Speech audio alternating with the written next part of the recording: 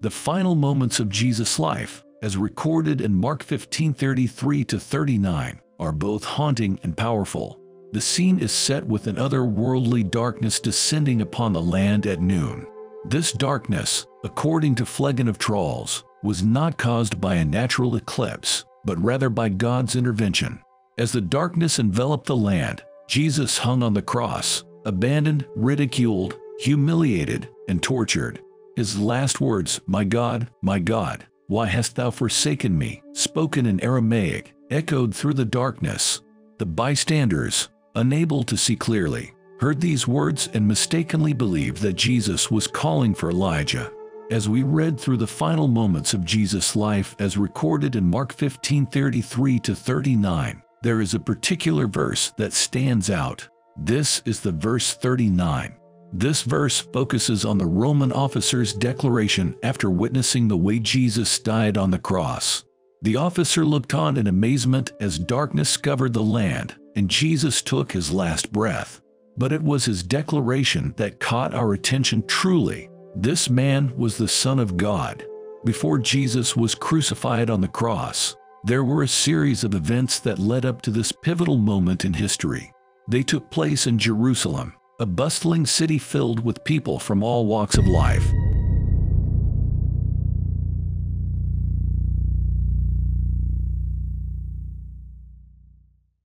Jesus had come to the city with his disciples to celebrate the Passover, a significant Jewish holiday that commemorated the Israelites' liberation from slavery in Egypt. As they entered the city, they were met with cheers and excitement from the crowds of people who had heard of Jesus' miracles and teachings. However, not everyone was pleased with Jesus' presence. The religious leaders, who saw him as a threat to their authority, were plotting to have him arrested and killed. One of Jesus' disciples, Judas Iscariot, had even agreed to betray him to the authorities for 30 pieces of silver.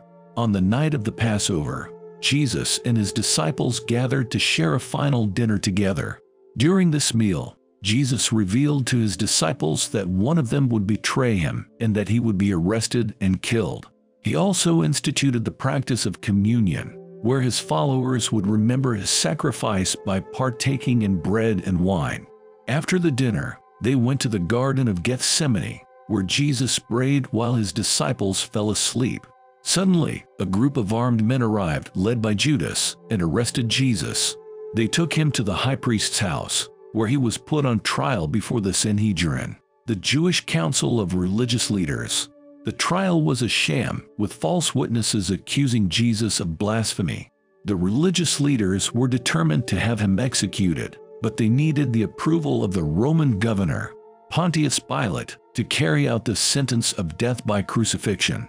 Pilate was reluctant to condemn Jesus, as he found no fault in him, but under pressure from the crowd, he eventually gave in to their demands. Jesus was scourged, beaten, and mocked by the Roman soldiers before being led to Golgotha, a hill outside the city walls, where he was nailed to a cross and left to die. The events leading up to Jesus' crucifixion were marked by betrayal, injustice, and violence.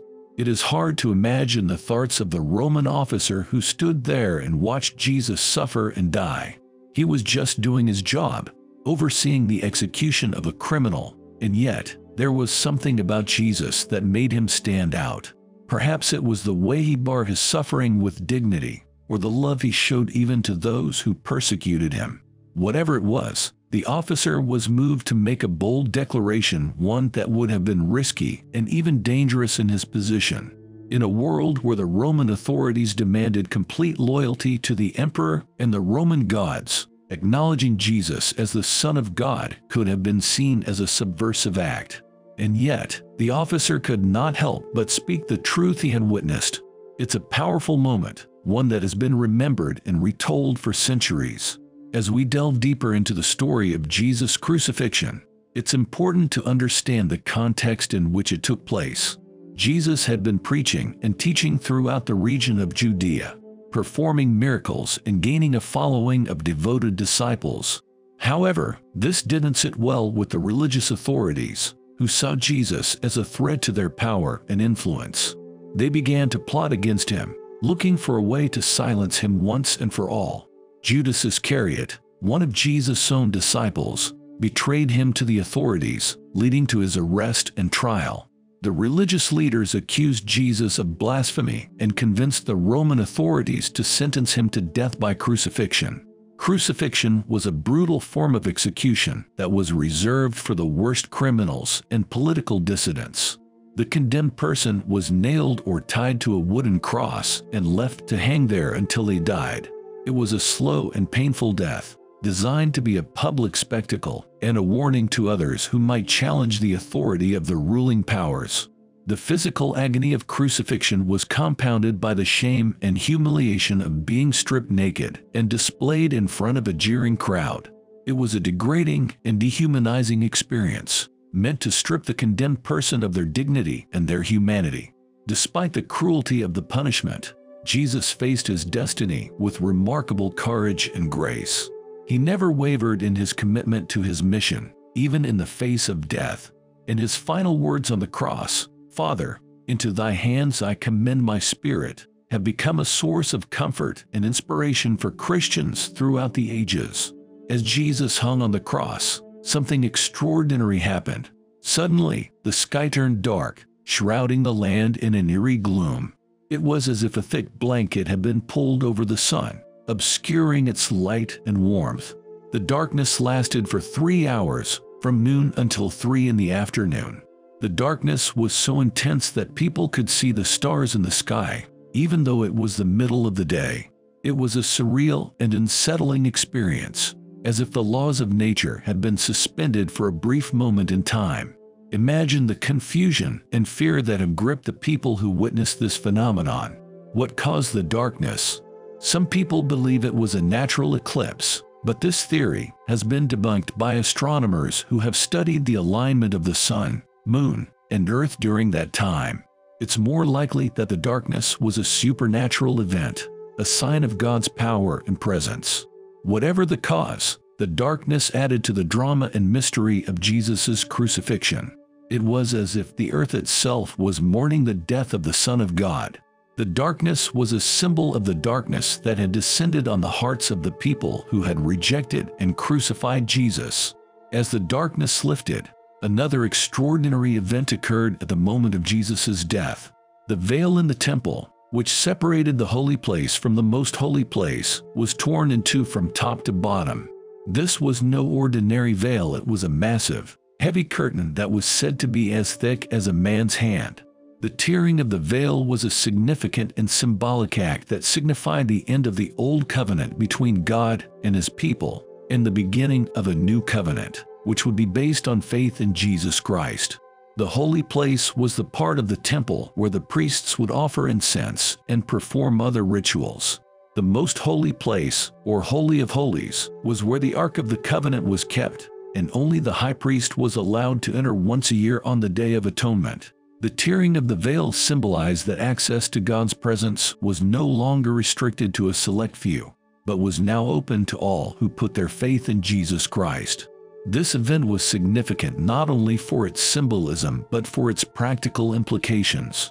Jesus had become the final and ultimate sacrifice for sin. The way to God was now open, and anyone who put their faith in could have access to God's presence. The Roman officer played a crucial role in overseeing Jesus' execution. As a centurion, he was in charge of the soldiers who dealt with Jesus, making sure that the sentence was carried out. He may have participated in the soldiers' taunting and beating of Jesus as they crowned him with thorns. But as Jesus hung on the cross, something changed in the officer's perception of him. Despite the brutal and humiliating circumstances of Jesus' execution, there was something in the dying sufferer's entire demeanor that was so unlike anything the centurion had ever seen before. As he watched Jesus through those wearisome hours, he saw the meekness and dignity of the sufferer. He heard those words so profoundly impressed upon the faith and reverence of Christians. It's hard to say for certain why the Roman officer had a change of heart towards Jesus in his final moments, but there are a few possibilities to consider. Perhaps it was the way Jesus conducted himself throughout his trial and crucifixion, or was the way Jesus spoke, even from the cross, with words of forgiveness and love for those who persecuted him. Another possibility is that the officer was moved by the unusual events that occurred during Jesus' crucifixion. The sudden darkness and the earthquake that shook the ground would have been powerful and unsettling experiences. Whatever the reason, it's clear that something about Jesus and the circumstances surrounding his death made a profound impact on this Roman officer. To declare that Jesus was the Son of God in the midst of such a chaotic and violent scene must have taken a great deal of courage and conviction. As we consider the Roman officer's declaration, it's important to note the context in which it was made. The religious leaders of the time were vehemently opposed to Jesus and his teachings. They saw him as a threat to their authority and were quick to denounce him as a blasphemer. In contrast, the Roman officer, a representative of the very government that had sentenced Jesus to death, declared that he was the Son of God. This is a significant statement, as it challenges the religious leaders' authority and suggests that they may have been wrong in their judgment of Jesus. The officer's declaration also speaks to the universal nature of Jesus' message. It shows that his teachings and his identity as the Son of God transcended cultural and religious boundaries, and that even someone in a position of power within the Roman Empire could recognize his divinity. Moreover, the officer's declaration highlights the universal significance of Jesus' sacrifice. It is a reminder that Jesus did not just die for a select few, but for all of humanity. As the Son of God, Jesus' sacrifice was able to pay the price for the sins of the entire world, making it possible for all people to be reconciled with God. As we reflect on the Roman officer's declaration and the events leading up to it, we can't help but consider our own response to Jesus. Do we see him as just a historical figure, or do we believe that he truly was the Son of God, as the officer declared? Are we like the religious leaders who opposed him, or are we willing to accept him and the sacrifice he made for us? It's easy to get caught up in the business of our lives and push aside these questions, but they are some of the most important we can ask ourselves. Share your thoughts in the comments below. The final moments of Jesus' life, recorded in Mark 15:33-39, are a powerful reminder of the impact his life and death had on the world. The Roman officer's declaration serves as a call to action for us to consider our own response to Jesus and to live lives marked by compassion and forgiveness. The significance of the officer's declaration extends far beyond the events of that day. The story challenges us to consider the ongoing impact of Jesus' life and message on our lives and world. If you like this video, please give a thumbs up and subscribe to the channel.